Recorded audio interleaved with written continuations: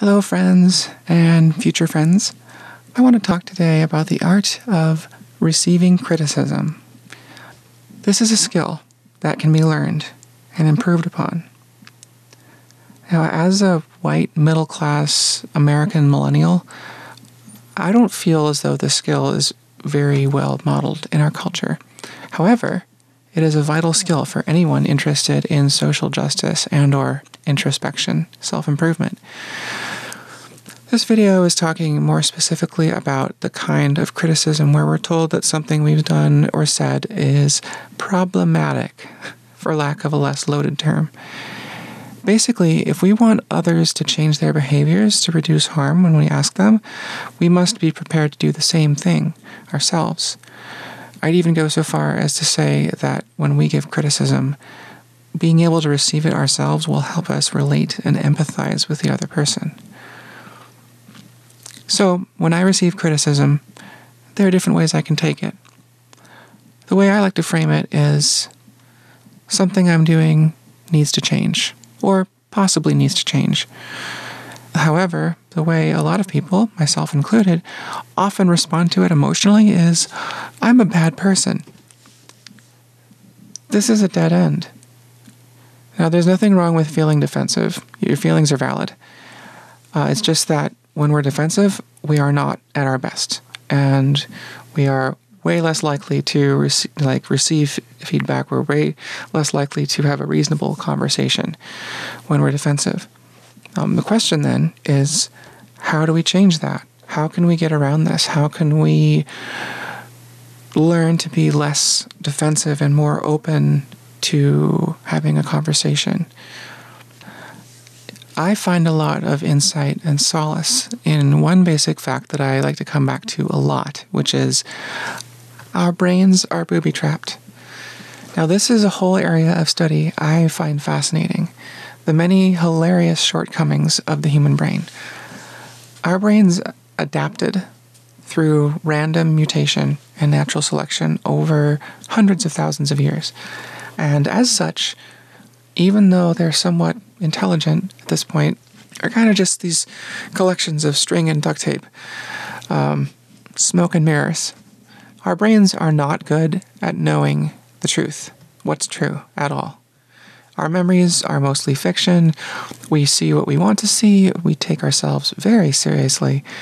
We are little balls of instinct and emotion with a thin veneer of cleverness in very poorly designed and extremely vulnerable and temporary bodies.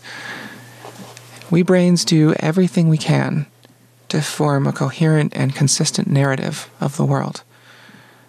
We also instinctively form narratives that reinforce ourselves as good people. We have to see ourselves as good people, most of us. Anything that challenges that narrative of ourself as a good person will naturally, instinctively be met with a lot of resistance. So, one of the ways to feel better when you're feeling criticized is to remember that the other person probably isn't calling you bad. But further than that, I'd say try to let go of the attachment to being seen as a good person. It's way too simple a concept, and there's no real way to define it because humanity is too complicated for that kind of binary. Instead, try to focus on becoming a better person through improving your behavior, improving your actions and your attitudes. Side note, unlike with capitalism, constant growth is actually really good when it comes to introspection and improving ourselves. Another very common reaction when being confronted is to defend your intentions specifically. Chances are you didn't want to hurt anybody. The thing is, if you've ever had anybody hurt you by accident, and you think about how it felt, you know that what's much more important is like what happened to you. In other words, it's not really enough to say, I didn't mean to, or I didn't know. Although you can and probably should say that at some point because it is relevant in the larger discussion. Because ultimately, when it comes to human suffering and well-being, what matters is the effects of our actions. So go beyond not meaning to to actively meaning not to is what I advocate. How people actually feel in response to stimuli. So, for example, let's say we are in a kitchen cooking. We have knives, we're cutting vegetables, and side by side, and I accidentally cut you with my knife. So the fact that I didn't mean to in that moment is irrelevant to the fact that you need medical attention, and also I was probably being careless with a sharp tool. So in that scenario, the appropriate thing for me to do would be to care for the other person, to care for you, take you to the first aid kit, help dress your wound, and then also resolve to pay more attention to how I handle knives. In that scenario, it would be kind of ridiculous for me to say, "Oh, I didn't mean to cut you, so stop complaining." You'd be rightfully mad at me even if you knew I didn't mean to. You could still be mad at me, and you could still say, how uncool it was. And, and that's valid because in that scenario, you were hurt, and that the effects of that action is what matters first, in my opinion. I think the intentions also matter. They matter second. As soon as the person who is affected is cared for is when I think you can talk about the intent of the person who did the harm. I can't speak for everyone, but when I offer someone criticism, even if it's somewhat heated or a little nasty, ultimately, I'm not trying to condemn them, but instead offer them support in being a better version of themselves.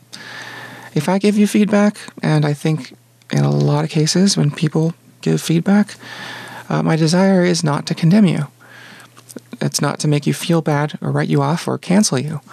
My desire, and I wager many people's desires when they give feedback, is to give you information and empower you to do better. Side note, I do want to mention and point out that there are a lot of fuzzy cases where it's hard to tell who is responsible to change, who should be expected to change their behavior, because sometimes people mutually claim harm. Sometimes people call each other out for social clout. Sometimes people can kind of overstate the case in their feedback, and I find this is often the case with people who have very real needs that are not being met, unmet needs. People can imagine oppression or start calling things slurs that aren't. It gets hairy, and those complicated situations are outside the scope of this video. Suffice it to say that there are many simpler cases where everyone overall means well, and thinking of feedback in this way can avoid, at least help avoid, a lot of unnecessary hurt and division, and help us work towards, healing and understanding and being better towards each other. Stepping back a bit, I'd like to frame this whole thing as part of a larger effort in the pursuit of truth. As greater thinkers than I have said, I want to believe as many true things and as few false things as possible. This includes self-knowledge. This includes a dispassionate assessment of our own brains. So in this light, feedback could simply be seen as data. Information that will aid us in knowing more about ourselves, as well as those around us, and how our actions affect them. And similar to data, when we're gathering information for a scientific pursuit, we understand that there are going to be occasional data points that don't quite fit.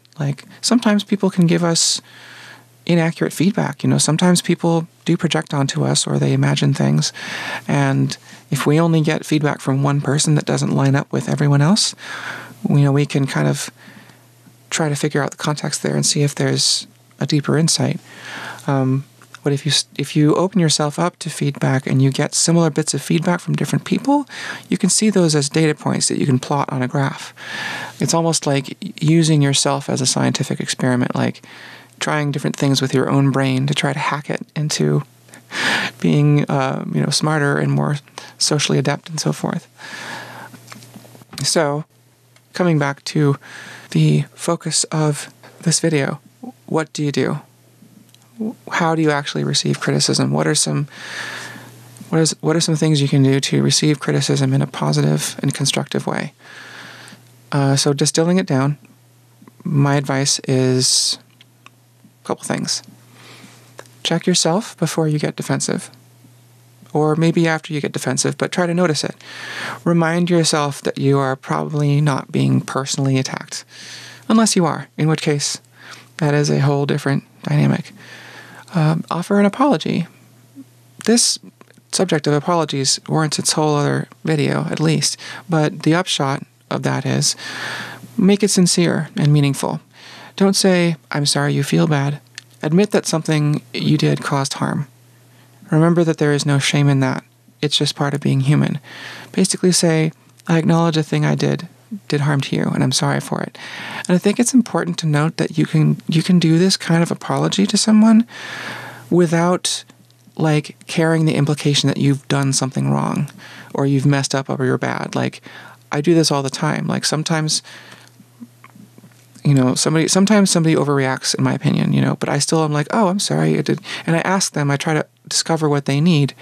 And in my experience, when I respond that way in a sort of understanding and apologetic tone to when somebody has claimed harm that I don't see or if I don't agree with, as soon as I take that tone with them, they're almost immediately conciliatory and will be like, oh, I didn't quite mean it that hard. It's like that sort of apology, which is simply the acknowledgement that something you did had an effect, even if you can't exactly be faulted, that has an effect of acknowledging another person's emotions. And when people's emotions are acknowledged, they really, really come around and get way more reasonable. When their emotions and their needs are validated, and or met, especially, people really, really come around and get way more easy to deal with and a lot more conciliatory. So, again, that's a whole other conversation about apologies. You can try to catch or notice yourself in the behavior being pointed out. The more you think about it, the more likely you are to notice it. It can take a really long time. If you're being confronted about a pattern, likely you don't see that pattern very well, or you only notice it afterward. So know that it's going to take several times, potentially, for you to catch yourself in the moment and do something about it. Perhaps ask those around you to point it out to you if they feel able. But remember that in itself is some labor on their part, and if they're not up for it, you have to respect that too. Cultivate a desire to reduce harm for its own sake, and place that above your own desire to look good. Cultivate a sense of self-worth around your ability to improve yourself. I do this, and it feels great to continually improve myself. I continually get to feel better about myself because I'm learning and getting better. The side effect of that is, of course, looking back at myself from 10 or plus years ago and cringing a lot, but, that's what happens. Cultivate a desire to reduce harm for its own sake. Yeah, I said that. Avoid hinging your self-worth on being seen as a good person, but try to become a better person, a better version of yourself. And by the way, I try to avoid comparing people to other people unless I need to. For me, the only person I can compare myself to is myself. I can improve myself in measurable ways. Comparing myself to other people who have completely different sets of skills and traumas and background and everything else will only mess with you. Remember that good people can do bad things accidentally. All of us have some degree of antisocial behaviors, especially in this culture. The culture I live in practically trains us to be terrible. In the U.S., aside from maladaptive intersocial behaviors, we are taught and modeled racism, classism, sexism, ableism. Just list all the isms. And we're taught them before the age where we can even discern what we're taking in. Bad attitudes are snuck into our brain without our consent. before we have the mental development necessary to defend ourselves with critical thinking. Many of us are also indoctrinated into a religion, even the most benign of which can have far-reaching effects on young brains. Another way of putting this is that none of us is perfect, and never will be. We will always be accidentally harming each other, to some degree, often in ways where we can't even really be faulted. What's important, at least to me, is that a person has a conscientious desire to do less harm, that they show improvement over time, and that they receive criticism well. Also, it's important to me that people be able to give criticism well, because everyone has boundaries, and being good with boundaries is both about setting your own and about respecting other people's. To finish up, being told that something you're doing is harmful can be really hard to hear. Any kind of criticism can feel like a personal attack, but I think we can learn and recondition ourselves to appreciate criticism and even thrive from it sometimes. I personally thrive from well-placed and thoughtful criticism. And the more of it I hear from people, the more I get the impression that people feel safe being honest with me, and personally, I love being trusted and confided in. So when you're good at receiving feedback, I think you will see the quality of your relationships improve a lot. Because we need to be receptive to each other in ways that bring us together, where we can lift each other up. So that's the end of this video. This is the first video of this kind I've made. I've got a few more in my mind, sort of, that I've been thinking about for a while, in the general theme of how do we treat each other? How should people treat each other? I'm especially interested in learning how to treat each other within groups. I'm in several different, you could say, political blocs, and it seems as though all of them are plagued with people who don't always know how to treat each other well. And it's not because people want to hurt each other. It's usually because we're hurting. When we lash out at somebody or whatever, it's often expressing a hurt that has nothing to do with that person. So, and I think for any political movement of any kind to be coherent and effective, we all need to be continually improving ourselves in how we interact with each other, how we treat each other, in order to be effective and in order to keep political movements going, in order to keep steam, in order to gain and keep steam. The components of a machine, or the components of an organism, the organism being, say, a political movement, they all need to be working functional in and of themselves as well. All of us individuals, no matter what we're doing out in the world, we need to learn how to be functional. We need to relearn a lot of things that we were wrongly or badly taught in this culture. And we can only do that by receiving feedback and being good at receiving feedback. If you change it from me versus you to more of a us versus the problem, that's where some real change can happen, and some real deepening of relationships can happen, and where ultimately it can be very, very gratifying. So, hope you enjoyed. Please feel free to like this if you liked it, and please offer me any sort of feedback. Any kind of if you liked this, if you like the ideas, please tell me what you liked most. If you feel like I left something out, or made a bad assumption, or missed something, or got something wrong somewhere, I'd love to hear any thoughts. Please be nice. Please subscribe if you want to see more of this. More subscribers and more engagement gives me encouragement to do content. And feel free to share this with people you think might need to hear it. I want these messages to go out to people. I've synthesized a lot of thoughts from a lot of different areas and experiences, and I think I have some things to offer here. So if you feel like this video has something to offer to someone else, please feel free to pass it on. And enjoy this outro music. composed it myself. Check out my music channel, which I'll link. You can subscribe to that one too. Okay,